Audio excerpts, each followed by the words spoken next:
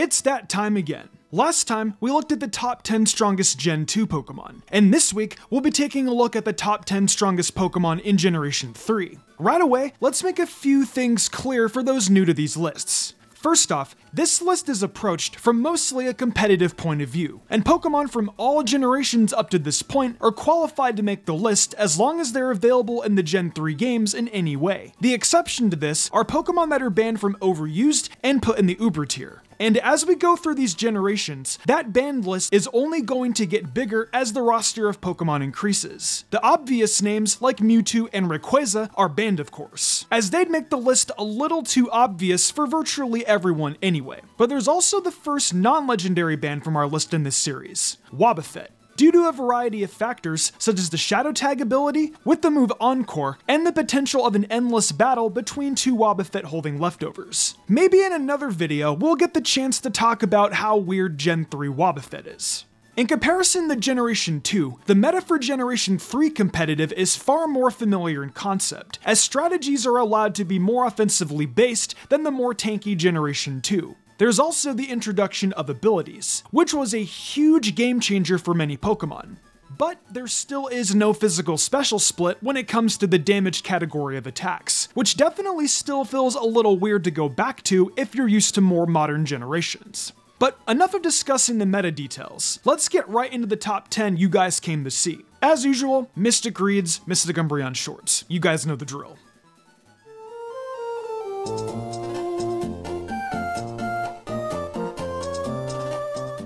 Once again, deciding who would make the top 10 spot was very difficult, as there were like 3 other Pokemon I was heavily considering putting here. Ultimately, I decided the number 10 spot belongs to Claydol. This Pokemon makes its presence known as one of the best rapid spinners in Gen 3, sporting a solid moveset and a very good defensive typing. That ground psychic typing allows it to have nice stab psychic and earthquakes in its moveset. However, this Pokemon is more of a great utility in teammate with that rapid spin and unusual typing rather than an offensive powerhouse, as its base attack stats are only at 70. More of a Magic Johnson than a Kobe Bryant, if you get what I mean. The reason it's not higher is also due to its really poor HP. It's one of those Pokemon that has great defense and special defense, yet low bulk, meaning it can still be defeated by water types pretty easily. Pursuit users can also annoy Claydol since it's not uncommon to simply try to switch it out. However, Claydol can also make players think twice about how and when to deal with it because it does usually tend to run with Explosion as its 4th move.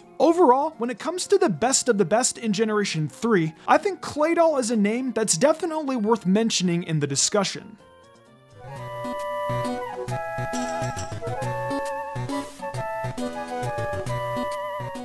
At number 9, we have a Pokemon that I bet many probably imagined being a little higher on the list, Salamence. Intimidate, pretty good speed, incredible offensive stats, a choice band option, a powerful mixed attacking set option, Dragon Dance. It's got a lot going for it. Its main issue, at least in my opinion, is that once you know Salamence's sets and know which moves your opponent is likely to use, it's not too hard to counter, as many very popular Pokemon in the meta can counter it directly in some way. Even if you're able to predict its entire moveset, however, Salamence still requires intelligent and careful decision making due to its great power. If you make the wrong move or guess, you're going to pay dearly for it.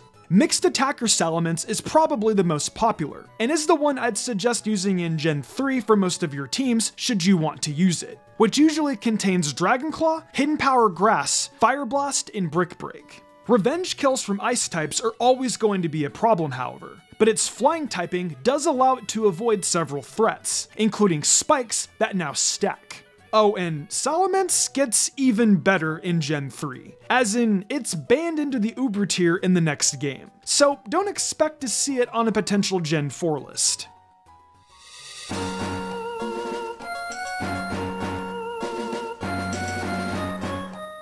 Our first legendary / mythical on the list is at number 8, and that's Jirachi, who isn't actually banned from the Overused tier in its introduction.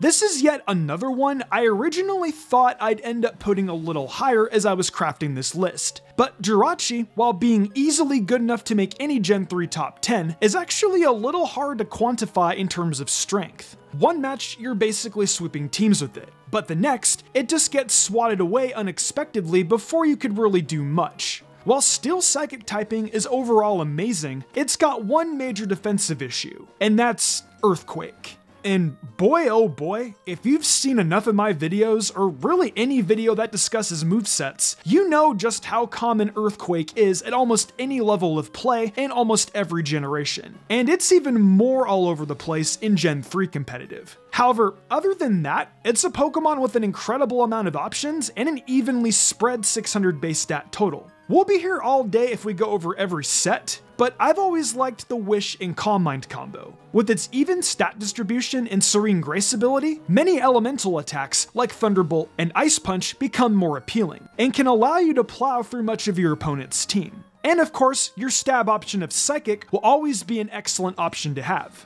But ultimately, Jirachi is so diverse, you could spend hours just reading up on Generation 3 strategies and trying them out for yourself. It's an easy Pokemon to put on your team, and it was always going to be an easy choice to put in the top 10.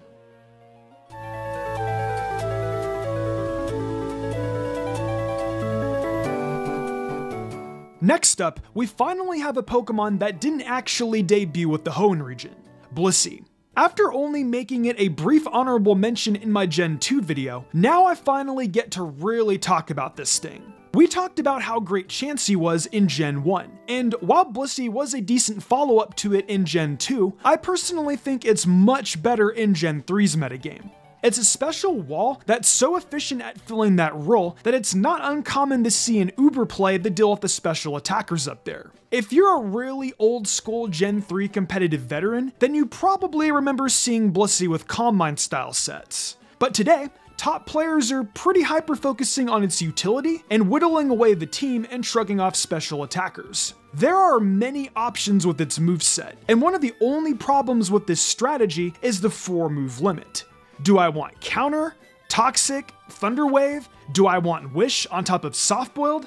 There's a lot you can do, and when you're just getting started, you'll wish you could just have it all, because Blissey can practically do it all.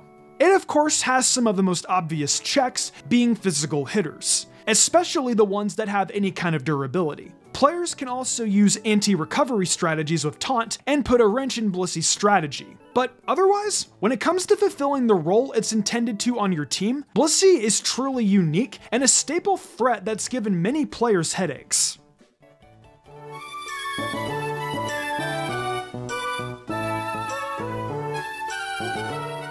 Here, we have a Pokemon returning from our previous list, Gengar. And not too much has changed regarding the approach and strategies you would want to use with it. It even still has a viable Perish Trap option from Gen 2 if that's something you're looking for. The introduction of abilities now also gives it the immunity to Earthquake with Levitate, which is pretty huge considering it was such a common problem for it previously. It also gets to continue being a solid spin blocker with its ghost typing, and with its fantastic speed and special attack, on top of all this effortless utility, it's easy to see how it's still so great in Gen 3. It'd be even better if the physical attack split were in place like in Gen 4, where it could actually use special ghost type attacks. But unfortunately, ghost attacks are still all physical in Generation 3, and Gengar's physical attack stat is just bad. But giving it moves like Thunderbolt and one of the elemental punches still gives it excellent results, especially when paired with everything else that's great about Gengar. It's also an incredible Will-O-Wisp user, allowing it to really aggravate physical threats on the opponent's team. Because this is such a common strategy with Gengar, it's often checked by fire types since they're immune to the burn effect. But there aren't many viable fire types yet as of Generation 3. Pursuit users are predictably a pretty miserable experience for Gengar. Its most common and obvious issue is its fertility. I mean its fertility, or fragileness if you will. But as long as you're skilled enough to play your cards right, Gengar is able to continue the dominant and competitive with its new strengths and move options.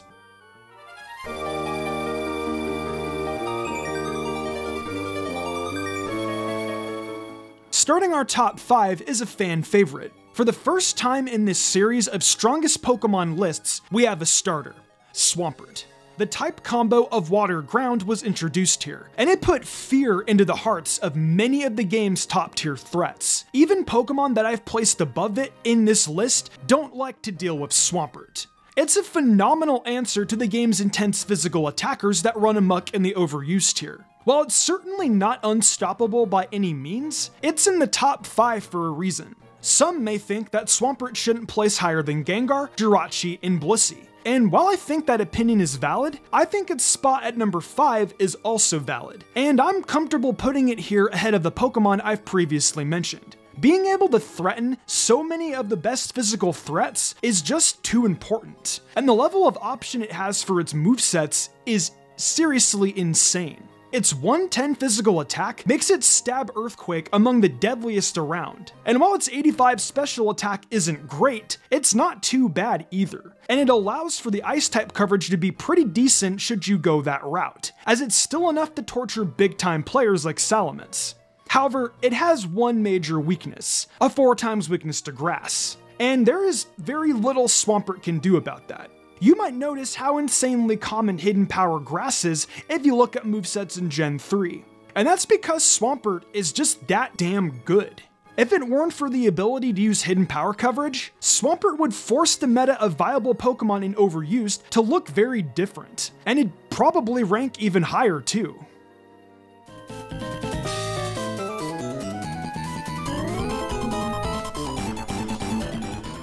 Next is another returning Pokemon, Zapdos. And like before, its reason for being here is mostly the same as Gen 1 and 2. It's fast, and it has a high special attack along with decent enough bulk. It also gets to enjoy an immunity to Earthquake.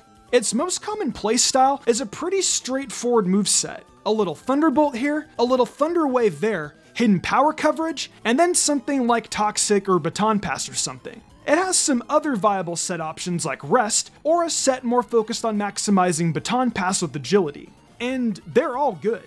But the basic bread and butter is the most common, because it's good at just being a legendary Thunderbird that hits stuff. Zapdos' checks are interesting, because they vary a lot depending on its moveset. Blissey shouldn't be a problem for Zapdos. But if it chooses to keep Drill Peck in its moveset, Blissey and several other Pokemon that are meant to check Zapdos suddenly become significantly less efficient at doing so. Paralysis is more of a universal weakness for Zapdos, since players love its speed so much. Overall, it's a Pokemon that can be strategized around pretty easily, but it doesn't have as many consistent hard checks as you might think, and is very good at what it does.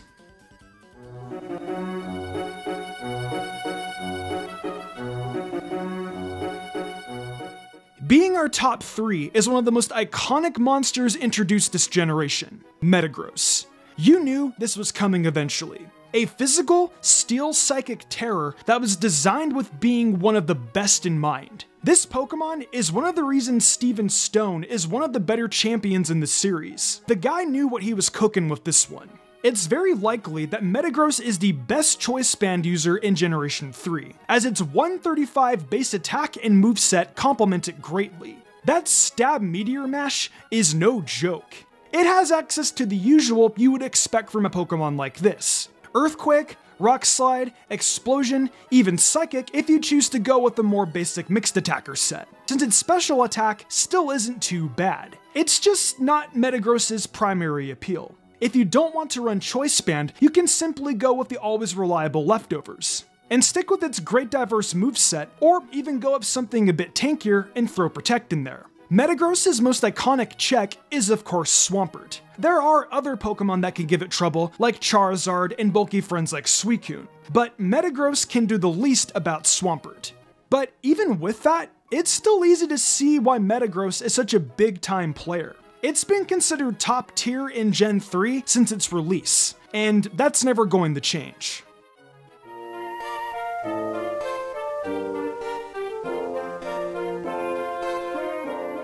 As we enter the number 2 spot, you may begin to realize a trend here, because number 2 is Skarmory, yet another returning entry from our previous list. If you're familiar with competitive Pokemon at a casual level, you'll know that some Pokemon may stay at the top for quite a while. Zapdos is probably the best example of this so far, but Skarmory is also here again, and this time all the way up at number 2. Skarmory remains excellent for many of the same reasons as Generation 2, but now it's just the best spike setter in the game by far, a move it wasn't able to use in Gen 2. It's partially impressive that it manages to soar this high in the meta with only a 465 base stat total. Its counters are generally Pokemon that can strike with a fire or electric attack, as its base HP and special defense are still poor at the end of the day.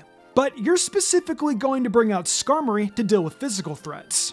Skarmory is able to maximize its utility and defensive style of play with Whirlwind to control the opponent better, and Toxic is almost universal for many Skarmory users. Drill Peck is also a decent choice to try to annoy some of its main counters, which are rapid spinners like Starmie, Forretress, and of course Claydol. So despite obvious weaknesses, Skarmory always has options to make sure it can have potential answers to mess with some of those counters and get the most out of its toolkit. Now imagine if Skarmory actually had better abilities than Kenai.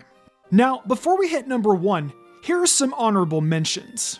An even better Belly Drum user in Generation 3 that can totally throw a player off guard. One of the 2 best fire types. Enjoy Charizard now, because Stealth Rocks is coming. The introduction of abilities made it an incredible trapper, and it's got a very fast stab Earthquake. Like Jirachi, it's not banned from the OU tier. It has amazing Leech Seed and Baton Pass sets, but the weakness to fire, ice, and flying attacks feels worse than usual in Gen 3. It just barely missed the top 10 along with the next mention. A super fast and super strong Choice Band user that has a lot of late game sweeps under its belt. It's not particularly great defensively though, and Intimidate is no fun for it. I mean, yeah, it's Starmie. Fast, strong, and another top tier rapid spinner. 2 pretty iconic bulky water types in this gen. Their nuances make their strategies a little different, but they have some similar counters, especially Celebi. Suicune tends to be a little bit more reliable and competitive. Other honorable mentions include Magneton, Moltres, Flygon, Heracross, Snorlax, Gyarados, Jolteon, Porygon 2, Smeargle, Vaporeon, and Hariyama.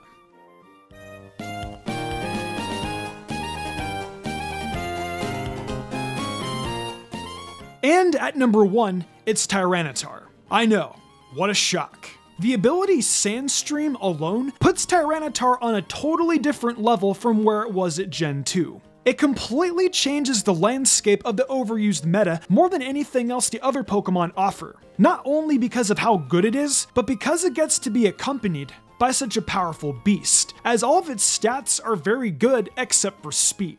It's a Pokemon with the 134 base physical attack with a stab pursuit option that you have to be wary of at all times. Hell, there's like 8 different sets you can run with Tyranitar that are all excellent at any level of play because it has so many options. Earthquake, Rock Slide, Focus Punch, Crunch, even its special attack is viable at base 95, so you can still bust out an Ice Beam or something and have it be pretty decent for coverage. When one of T-Tar's least interesting sets is a Choice Band option, that's when you know its offensive options and potential are just all over the place. And of course, I think Hidden Power Grass is a pretty good coverage option too, since Swampert can be a problem. And that'll basically take care of it ASAP, since your T-Tar is very likely to be faster than Swampert. That being said, T-Tar is not as overpowered in the OU game as Snorlax was in Gen 2's OU. But it still towers above all at the number 1 spot. If you watch Gen 3 competitive, then you know the deal with how prominent its usage is and how consistent the results are.